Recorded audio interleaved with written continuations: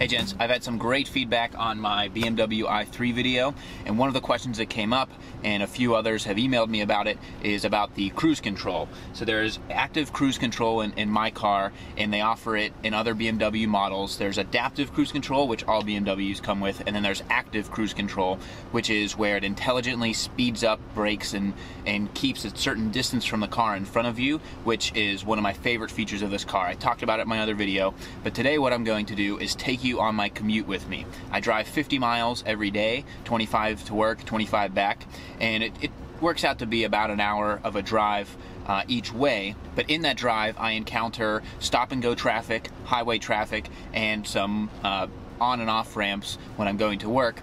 And so what I'm going to do today is drive to and from work without using either of the pedals. I won't use the brake, and I won't use the it would be a gas pedal, but people in electric cars call it go pedals. Because I don't want to do this in real time, I'm going to speed it up so that you can come along, but you can slow it down in the YouTube gear down below if you want to follow along a little bit closer.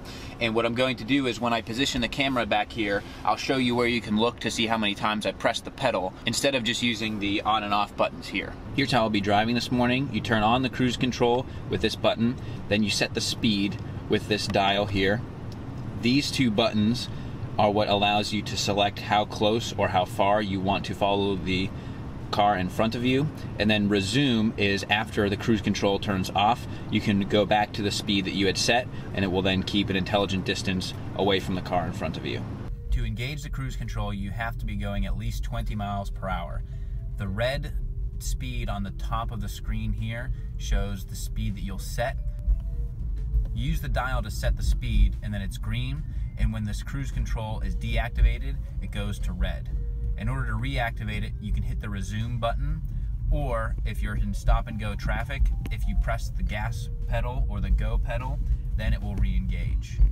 So I'm not sure that you can see my dashboard up here, but I will be driving this almost entirely without touching the gas or the brake. Sorry, not gas pedal.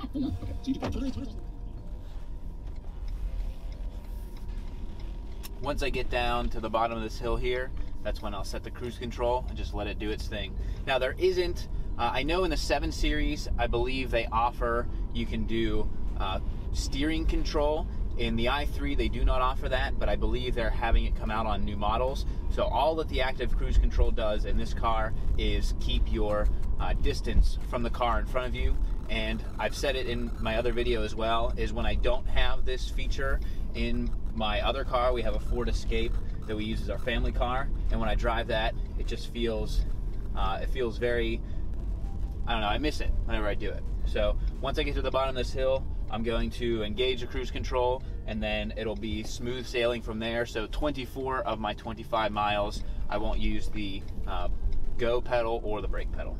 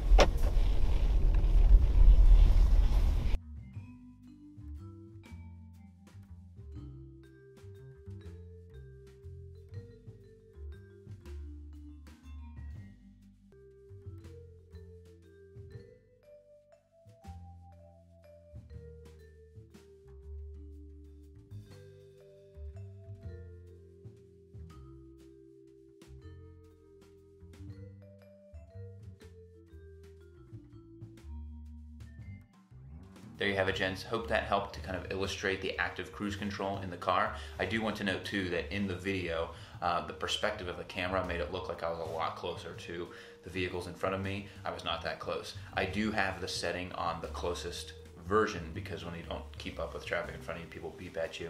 But I wasn't as close as it looks in some of the videos. If you have any questions about the i3 or the cruise control, you can check out my full BMW video review. I'll put that to a link up here, and you can also reach out in the comments or over on Twitter at @_Cavalier. Make sure you're subscribed to learn about the best menswear on the internet. Occasionally I do throw in some of these videos like my i3 review, but for the most part on this channel, I cover the best new menswear companies on the internet, the ones that are only online and you can't really buy in stores. Looking forward to more videos, and until next time, gents, this is the Cavalier.